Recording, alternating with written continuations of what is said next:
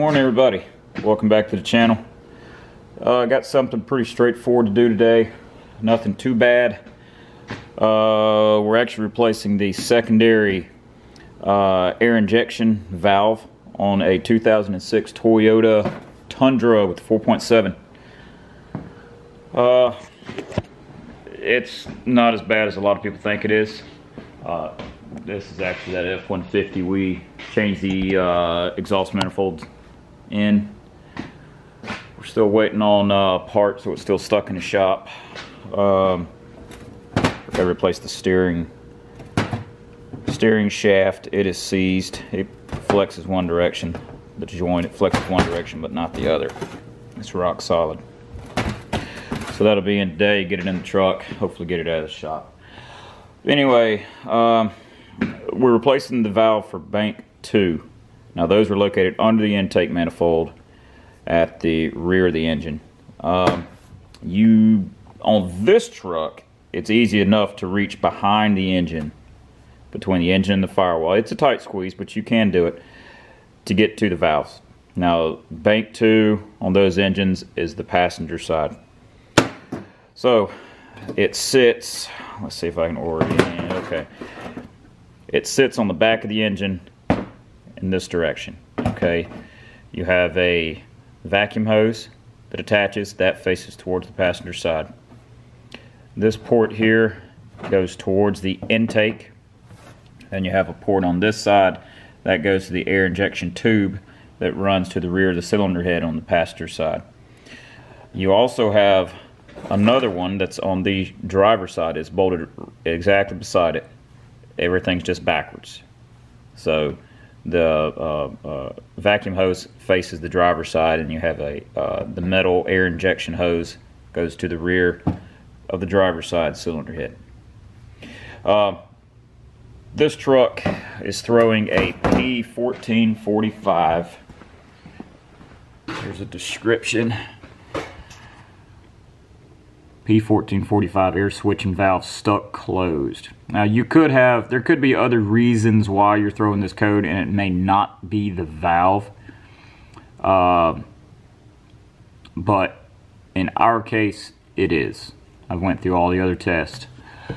So what they generally do, the valves carbon up. That's one thing. They could carbon up, and then it keeps the valve from opening up, and opening like it should and closing like it should. So you could have a stuck open code or a stuck closed code, but this is a P1445 stuck closed.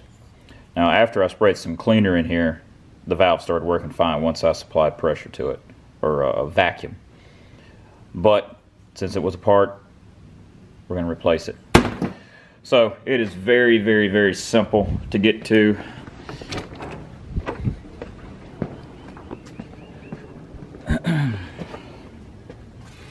Okay, it's at the rear of the intake. On this truck, you do have a fair amount of room. Let me get up here and I'll show you. Or at least for me, I have a fair amount of room that I can work with. Okay. See, I can get my hand pretty much back here. It is a tight squeeze. Like, I can feel the valve on the passenger side, and here's the valve on the driver's side, and you're not going to be able to see it. Actually, you can.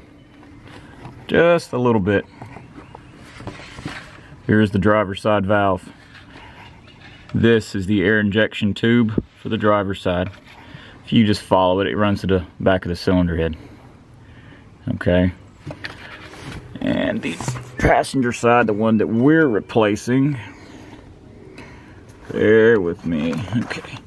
Yeah, it's behind this harness. You're not going to be able to see it, but once you put your hand back there, you will grab a hold of it. All right.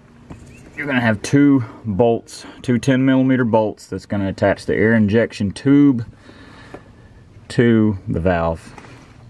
Once you take those two off, easiest way to get to those, just use an extension with a universal. Come from the rear of the cylinder head, and you can get a straight shot to it pretty much. I mean, I'm all over it right now. So get those two out. Then I wish I could show you, but I can't get my camera back there enough. In this area, you'll feel 2 bolts going somewhat towards the front of the truck. Okay, those are also 10mm, and this is one of them. You're gonna have 2 bolts just like this. Those go from the rear of the engine towards the front at a slight angle. It's not horizontal straight to the front, it's at a slight angle. 10mm on those, and those are the 2 10mm that hold the air tube to it. Now, one thing you can do, straight down here you have a 10mm bolt right there. Take that out. That actually holds part of the harness in place. And also on the driver's side, it doesn't help you too much, but it gives you a little bit of wiggle room. You have a 10mm bolt that goes from the back forward, okay? That holds this part of the harness. Once you take those 2 out, I mean, you can move it around a little bit to give you a little bit of room. I mean, if you have real big fat hands, this might not work for you. But if you have somewhat small hands or smaller hands, it'll save you quite a bit of time from having to pull the intake off. Now, on other vehicles, you might have to pull the intake if you don't have any room at the back. Like the Sequoias, I'm not sure right offhand, but that's pretty much how you get to it. It's very simple.